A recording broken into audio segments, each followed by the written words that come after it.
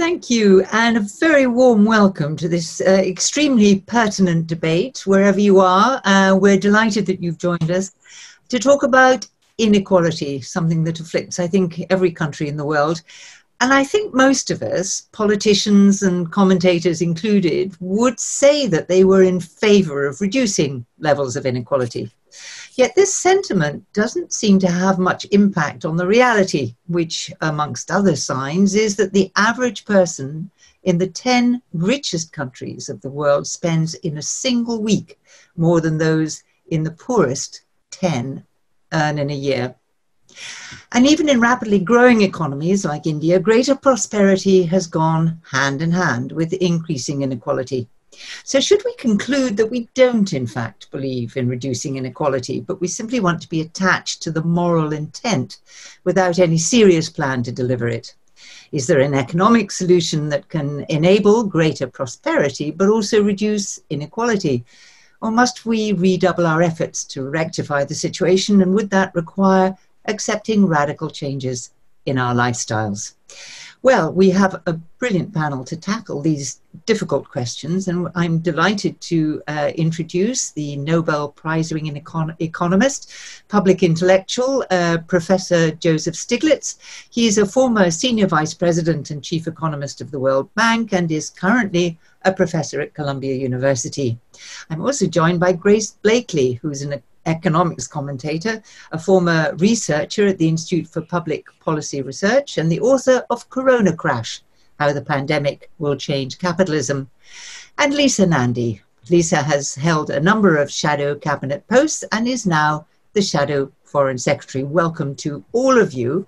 And I'm going to start by asking each of you to, I guess, tackle this conundrum which I've referred to, which is that although we claim to believe in reducing global inequality, our kind of lack of effect might suggest we don't mean it, and perhaps we should admit that we don't really believe it. So Grace, kick us off. Sure. Well, for me, the main point that I want to be the takeaway from this talk is that inequality is about power. And because it's about power, it's also about class. And I think that's basically what's missing from the discussion that we have about inequality in the mainstream, because our narratives around inequality, whether you're talking about that at the domestic level or internationally, and it's interesting the way in which those conversations are often divorced from one another. I'll come back to that in a minute or so.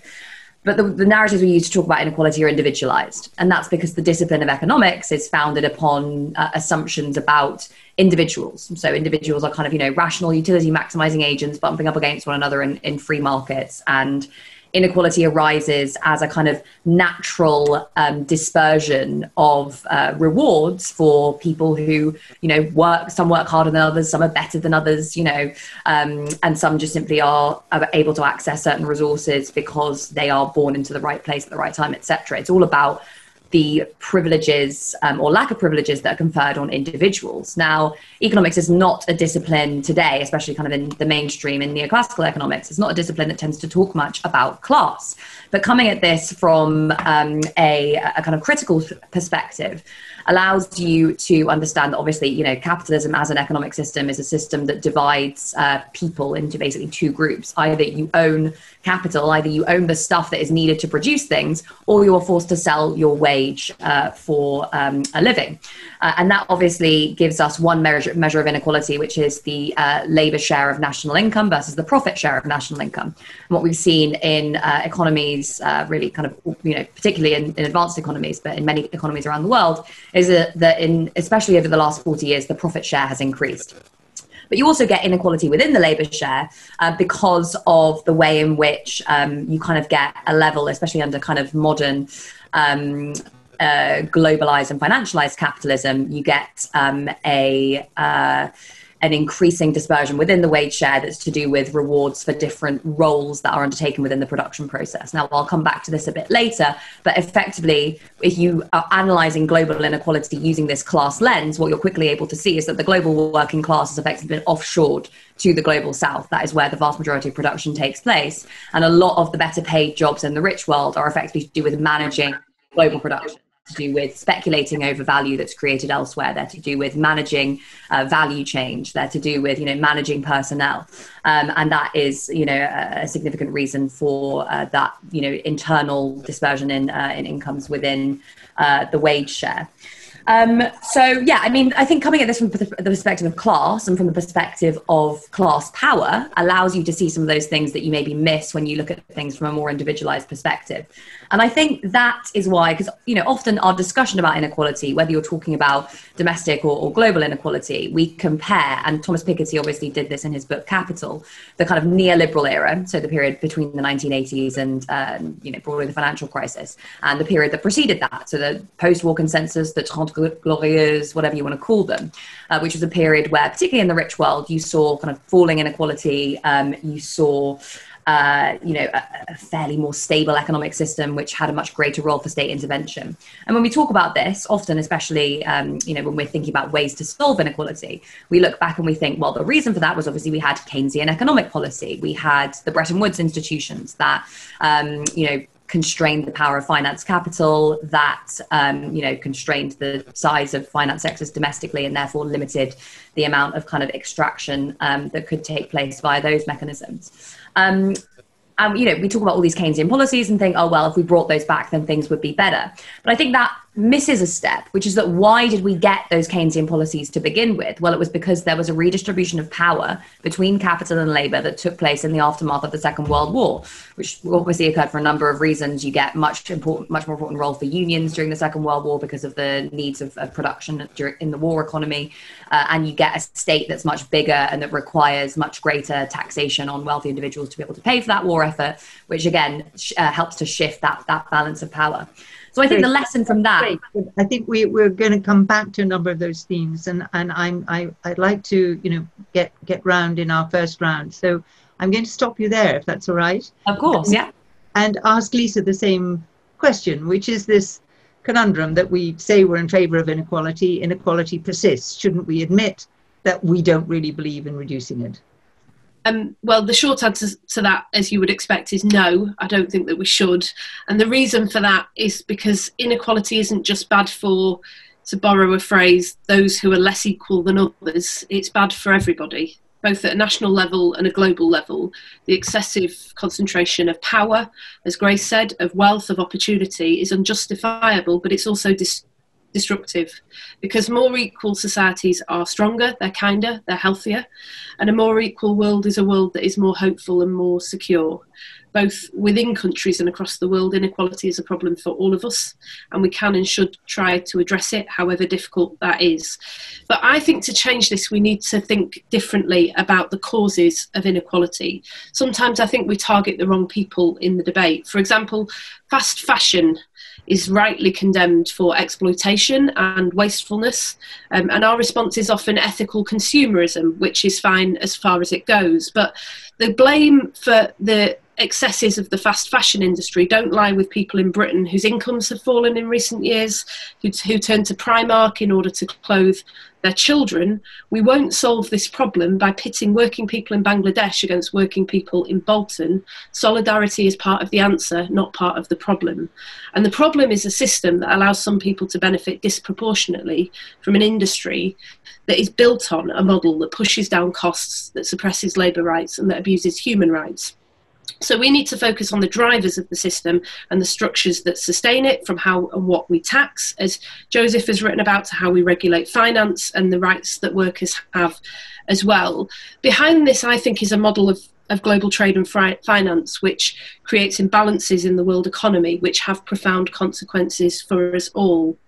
Countries will cut consumption, and they'll tax working people more, for example, or they'll cut social security payments in order to pay for investment, which facilitates growth. Now, the best example of that model in recent times, I think, is China, which has harmed those workers in China who cannot now afford to consume the things that they produce. But what it also does is it builds these big surpluses that have to find a market elsewhere in the world.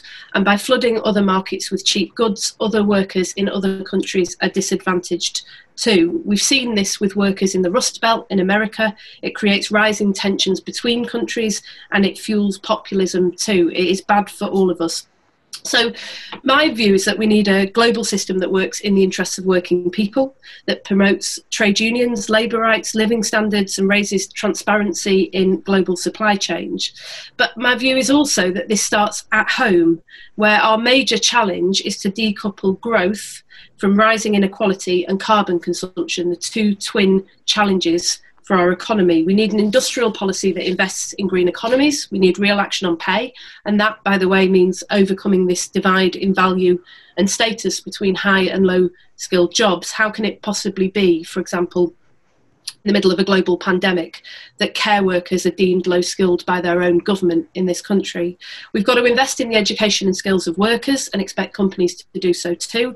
There is a reason that the car industry in the northeast of England is likely to survive Brexit, despite all the damage that even a no-deal Brexit can do, and that is because the skills of the workforce are worth paying for. But until we measure and value the right things, my view is this is not going to change. We obsess about GDP growth rather than about how that growth is distributed or the quality of life that it leads to. We measure everything, in short, except that which makes life worthwhile. But as we've learned through this global pandemic, with all the upheaval that it's brought to people's daily lives, if you change the lens through which you see the world, suddenly the things that matter come back into focus again. That's the sentiment that I think we need to rediscover in this debate as we start to think seriously about how we build back better. Thanks, Lisa. And Joseph, let me go straight on to you, to this question about this gap between what we say we want and actually what we don't do. Shouldn't we just admit there's a gap there and recognize it? Oh, there is a gap, obviously, and I'm going to take your question at face value.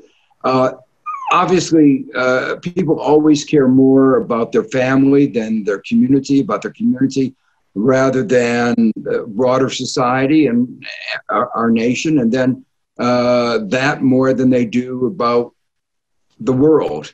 That's sort of natural. So there's no commitment to complete equality. That's obviously very clear.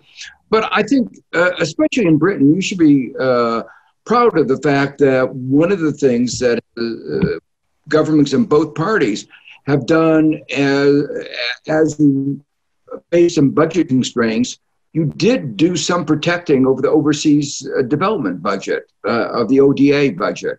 And so you did, more than a lot of other countries in the UK, you did make a commitment, not fully realized, and a lot of it going to Iraq, Afghanistan, very special circumstances. You did make some commitment, more than others, to redistribution across boundaries. But there are two other points that I think have already been raised that I just want to highlight. The first is this is not a zero sum, and that it is in our self-interest to have some redistribution, that the global economy is weaker when there's more inequality, just like the national economy is weaker. You know, that was reflected in the book that I wrote called The Price of Inequality. We pay a high price of inequality within our boundaries nationally, and we do that globally. And secondly, to continue watching this video, click the link in the top left or in the description below. Or visit iai.tv for more debates and talks from the world's leading thinkers on today's biggest ideas.